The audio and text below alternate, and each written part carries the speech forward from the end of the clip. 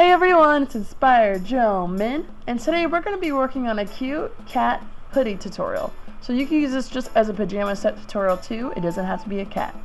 This is for everyone who's looking for a very simple and effective pajama outfit that makes them feel like their best cuteness. So, without further ado, let's get started on this tutorial, shall we? To start on the pattern piece shirt for the hoodie, I'm going to take a comfortable shirt as a pattern outline. What I'm doing is I'm actually putting the shirt halfway on the fold of the fabric, so that when I cut out the pattern piece of the white that I have, it's going to be a front part or the back part of the shirt. Don't worry about the neck so much, or on the neck collar area, we'll fix that later for the hoodie. Now I'm going to be using the shirt of the sleeve part to actually make the sleeve of the hoodie itself.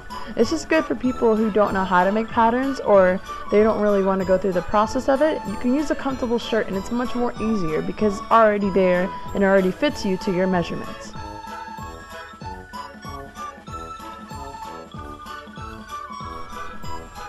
Now for the sleeves, I actually used just only 2 pieces of fabric for one arm of mine and the other arm. So you should have one whole pattern for the left and right arm. And this is what you should have. You should have 2 parts of the sleeves, and then you should have 2 parts of the center front and the center back of your shirt, and they should all both be on a fold. It's easier like this because you get more space, just like a regular hoodie. Once I have that, I'm going to take both of my front and back of the hoodie, and I'm going to actually line up one of the sides with sewing pins, and then I will sew it so it has a fold to it.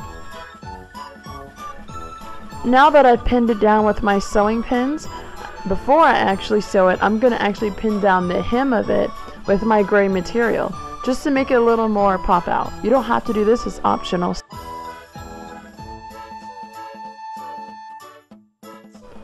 Okay, so this could be tricky if you haven't sewn on a sleeve before, so pay attention please.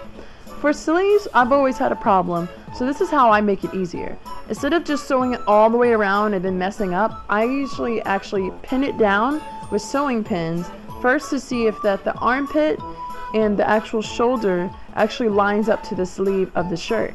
Then, after I've pinned it down, then I sew down one side, making sure it's correct. Once it's correct, then you can sew the rest of the sleeve. And then once you have this method, you can continue the same method on the other arm sleeve.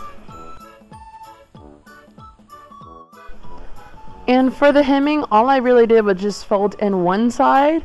So on the right side, it looks like it's folded in, but you can do it on both sides.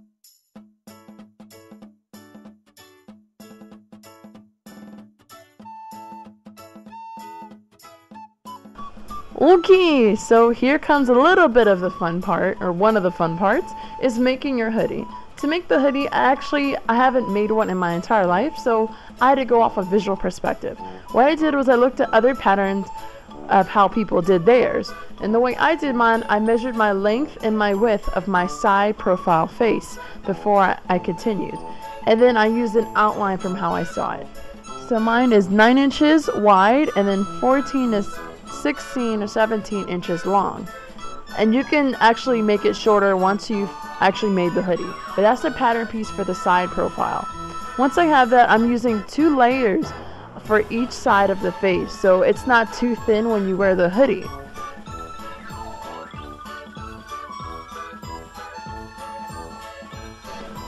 Now to finish off making the patterns for the hoodie, I used a rectangular shape, which was 16 inches long and then 3 inches or 3.5 inches wide, which I should have made it at least 4 or 5 inches, just to let you guys know that's how your measurements should be for the middle part.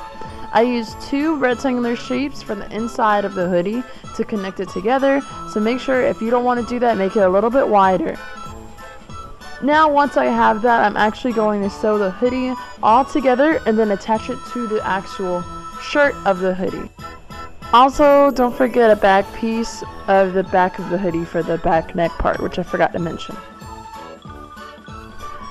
At this point, now all you need to do is reunite your hoodie to the shirt and pin it down with your sewing pins to get started sewing on it.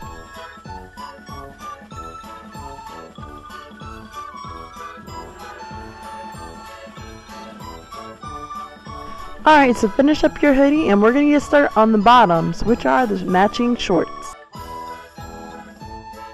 The shorts are actually very easy, believe it or not. All you're really doing is taking the two parts of the front of your legs and doing the two patterns for the front and two patterns for the back. So while you're doing the two patterns for each side of your leg, the layers that you're cutting out for each one should be 2 layers thick. Why? You want that because you don't want your shorts to be too transparent or too thin. Not good for when you're sleeping.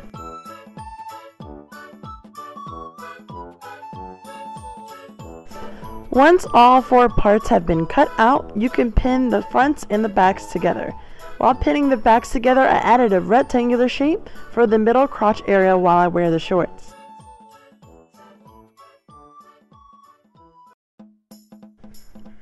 And all this here is I'm just doing the front parts now after I finish doing the back pieces.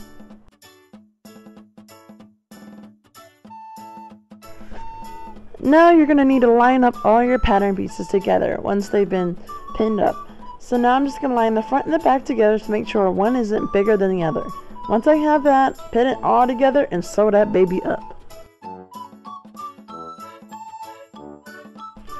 To finish off the shorts, I actually hemmed down the leg openings and added a waistband. To add a waistband is the same procedures that you use to actually make the hem for your short sleeve. What I did was I added that gray material as a waistband and left an opening toward the back.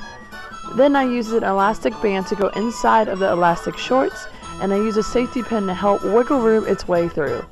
Once I've wiggled room its way through, I make both of the elastic bands from the ending of it and beginning of it together after it's already been through the waistband.